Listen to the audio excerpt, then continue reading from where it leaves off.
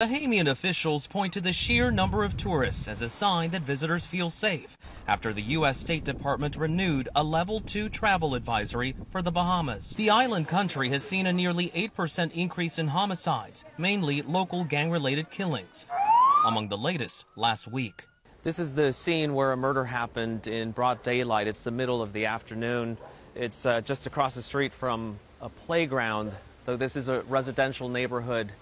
No reason for tourists, I'm told, to come through this area. This now accounts for murder number 25. Nassau-based channel Eyewitness News has been covering the crimes. That crime situation that is happening in the Bahamas, local communities, gang-related incidents, not crime that you're hearing about in tourist hotspots or at the popular resorts. 2 Kentucky women say they were drugged and raped by resort employees after visiting a beach in central Grand Bahama. It was like a dream vacation.